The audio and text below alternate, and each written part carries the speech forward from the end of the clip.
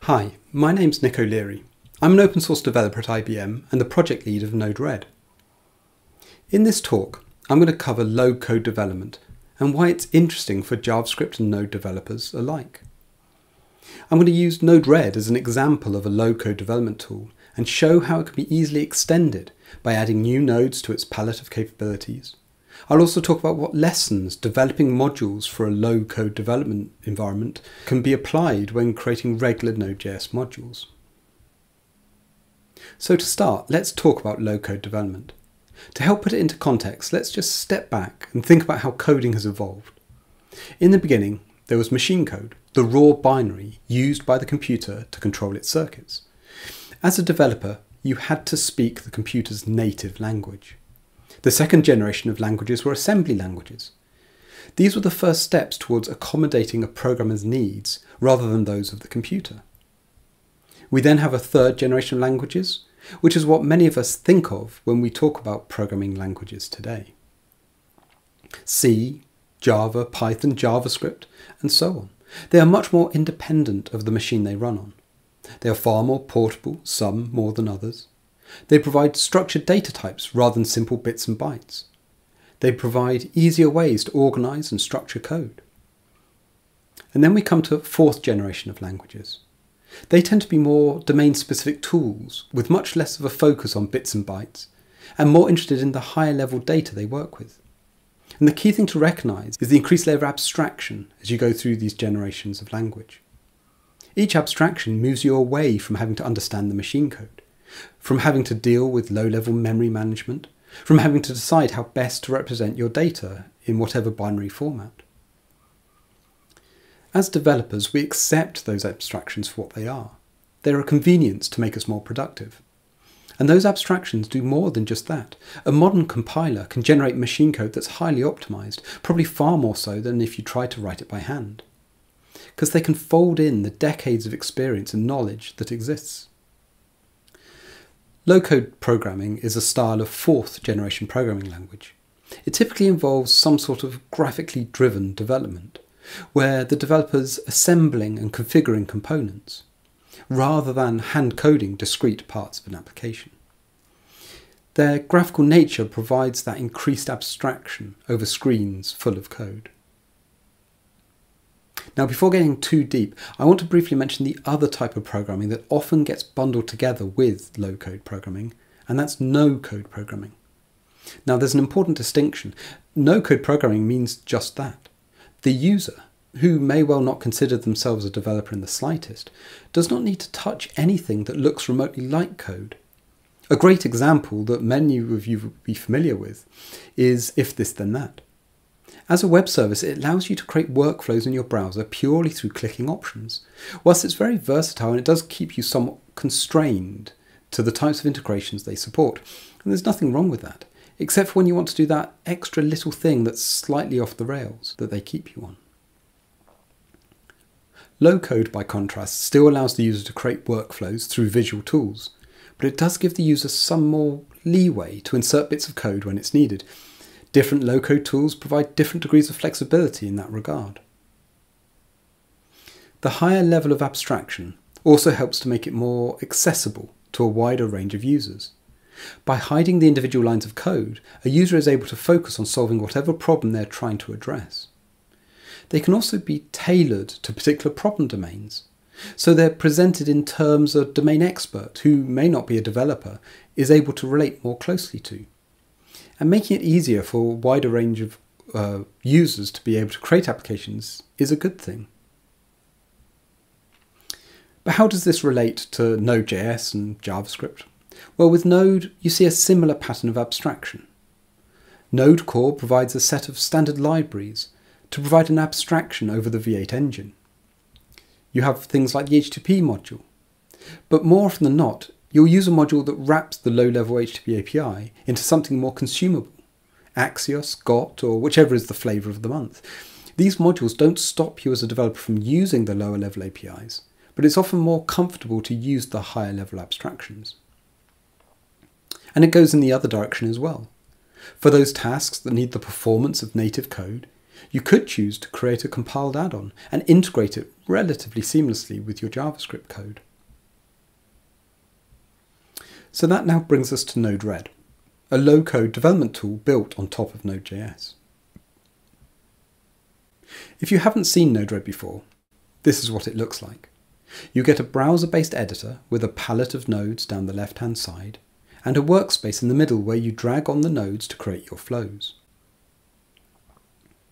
Each node represents a discrete piece of functionality, and it acts as a black box. It receives a message, does something with that message, and then passes it on to whatever other nodes it's wired to. So in this environment, you're drawing the logical flow of information. Here I have a flow that defines an HTTP endpoint. When the HTTP request arrives at Node-RED, this node is triggered. The message it passes on contains information about the incoming request. We pass that to a template node that generates HTML content using the data provided.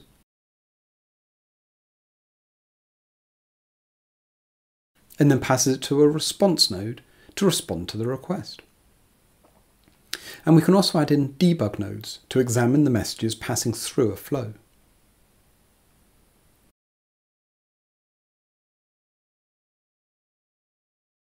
So when I now load this URL in my browser, you get an HTML page,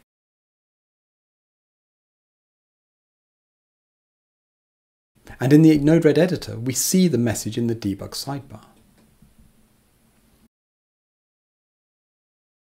And that's what Node-RED's about, building applications by drawing the logical flow of events, the nodes representing each step the event or message passes through. Now Node-RED comes with 30 or so core nodes, covering a wide set of basic building blocks. Nodes to handle setting message properties, branching the flow based on logic, handling HTTP, TCP, UDP connections, splitting and joining messages, all sorts of things. And as a platform, the main way its capabilities can be extended is by adding extra nodes to this palette. As it stands, there are over 2,500 contributed nodes available, covering a huge range of topics such as talking to hardware devices, databases, web APIs, other pieces of pre-canned logic and so on. And there's always room for more. So let's talk a bit about what a node actually is under the covers. A node's implemented in two parts. A Node.js module that provides its runtime functionality, defining what the node actually does in a flow. And it has an HTML file that's used by the editor to define its appearance, help text, and its edit dialog. Those two files are then packaged as a regular node module by adding a package.json file. That contains a custom Node-RED section that identifies the files in the module containing nodes. Let's dive into a node's code to see how it's structured. A node's module has to export a single function. This function is called when the module is being loaded into the Node-RED runtime. It gets passed in an object that's the node's handle into the runtime API. Next, the code defines a constructor function for a node. This gets called whenever the runtime needs to create a new instance of that node. That happens whenever the users made some changes in the editor. They click the deploy button. The editor packages up the configuration in a JSON format and sends it back to the runtime. The runtime then loops through all the nodes in the flow configuration and creates instances of each one, passing in the configuration for that particular instance. So within the constructor function, the first thing it has to do is call this utility function called createNode. That turns this object into a proper Node-RED node.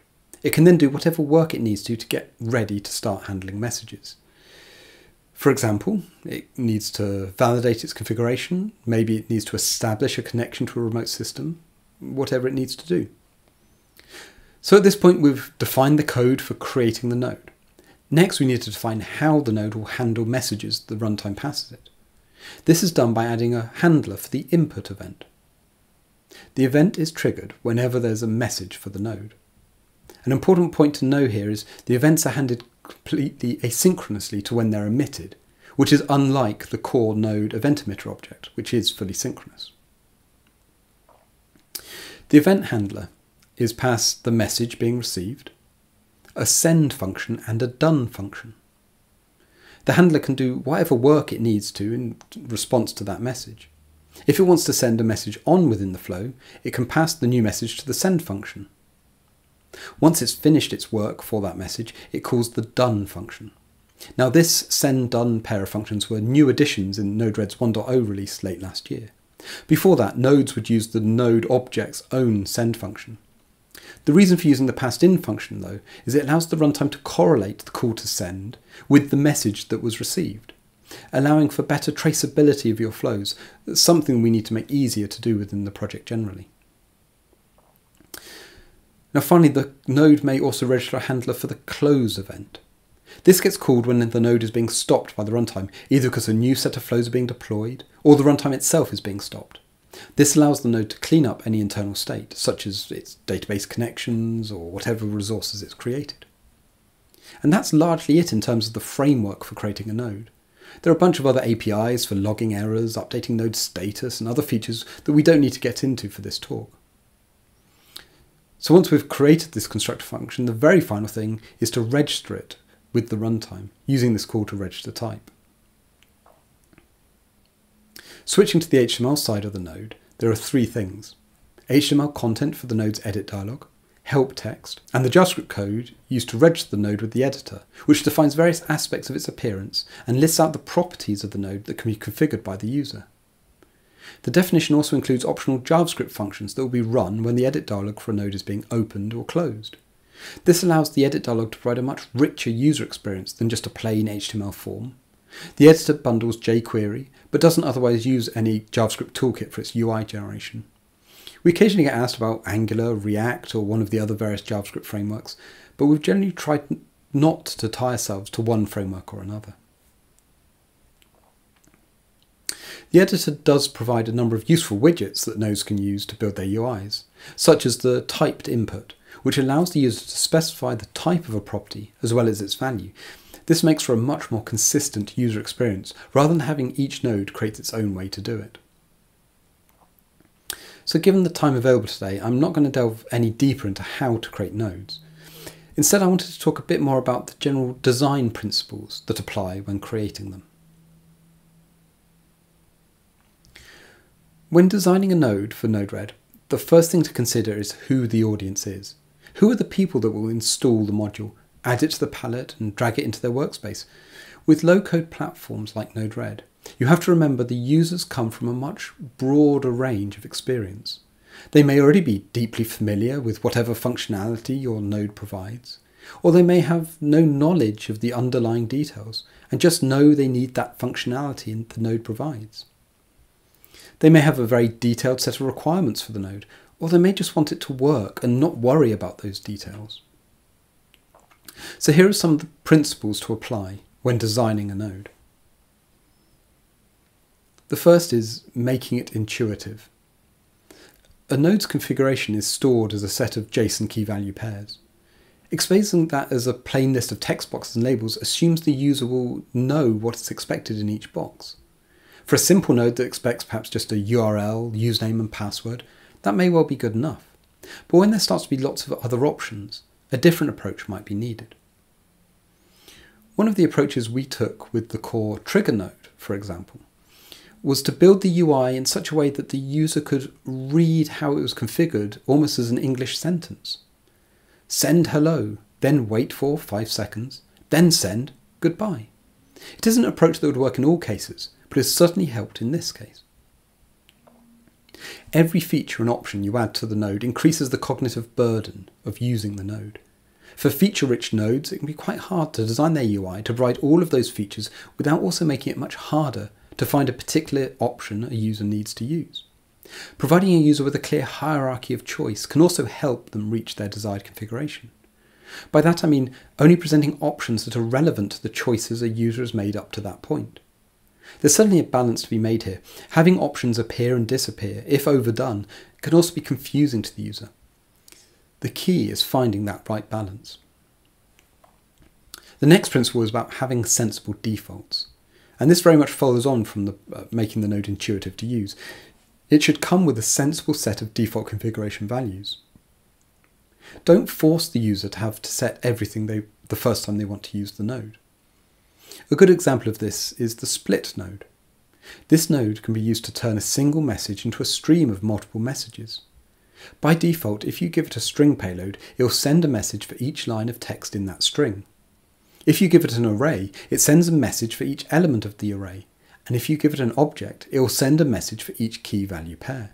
You don't have to configure it to do any of that, but if you do want to change its behavior, you can very easily do so within the node.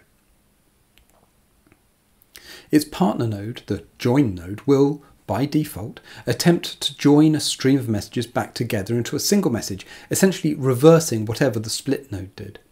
But again, you can easily give the join node a manual configuration if you want it to do something different. The third principle is about choosing what can be controlled dynamically. Nodes expose two different API surfaces to the user: the configuration properties set in the edit dialog, and the properties of the individual messages passed to the node. Both are means to control the node's behavior, but that doesn't mean everything should be exposed in both ways.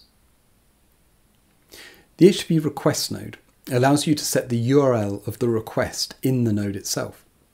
That's useful if you're sending the request to a fixed endpoint where the URL never changes. But the node also allows you to pass in message.url to set the URL on a per message basis. The node also lets you set custom HTTP headers for the request by setting message.headers. But that's an example of an option that's not exposed in the node's edit dialog. There's an important design principle here as well, that a message property should not override a property the user has explicitly set in the node's edit dialog.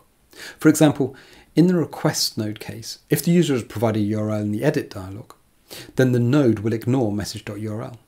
This was a deliberate choice to avoid the cases where a node's behavior changes unexpectedly because a user didn't realize a property happened to still be set on a message in the flow. The fourth principle is about being forgiving. Nodes should be forgiving in what they receive and be kind when things go wrong. And a good example is the MQTT node. An MQTT message payload is just a collection of bytes, but the node will accept any JavaScript type and try to do the right thing with it. Strings, numbers, booleans all get handled as we think the user would expect them to be. Passing in an array or object will lead it to be stringified to JSON automatically before it gets published. And I'm sure we've all tripped over the handling of false-like values in JavaScript. If a node accepts a true-false flag as a message property, take care to consider how it handles non-Boolean type values. Should undefined, null, zero, and empty string behave as you think it would? The fifth principle is handling errors with grace. One of the most important things is ensuring nodes have the proper error handling to avoid the dreaded uncaught exception. An uncaught exception will cause the runtime to shut down. In the immortal words of the Node.js documentation, it's simply not safe to resume normal operation after an uncaught exception. Attempting to resume normal after an uncaught exception can be similar to pulling out the power cord and upgrading a computer. 9 out of 10 times nothing happens, but the 10th time the system becomes corrupted. Restarting is the only option we have. The sixth principle is about being consistent. With such a large ecosystem of nodes available, there are a whole bunch of well-established patterns for how nodes look and behave. Whilst it's good to challenge those norms, it's less good to reinvent the wheels for sake of it. Use the patterns that exist, use the common UI widgets Node-RED provides, follow the style guide for the help text. It all makes for a better user experience. Ultimately, the key is to have empathy for the user of the node. The goal isn't to outwit them.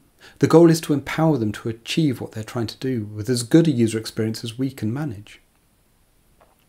And these are all lessons that apply just as well when designing a regular Node.js module. APIs are all about user experience. Just because you're exposing your module via an exported code API rather than the visual wrappings of a low-code environment, you still want to ensure the user experience means it's a joy to use. A well-defined API that puts the user first, above the internal implementation details, will always provide a better end result. Get the externals right first, as they are so much harder to change down the line compared to internals. Now, if you maintain a Node.js module that you think would be interesting to expose in a low-code programming environment, I hope I've given you a bit of a flavour, some inspiration to try it out with Node-RED. If you're interested in learning more, then please do get in touch via the project's Slack or Discourse forum. I've been Leary from the Node.RED project. Thanks for listening.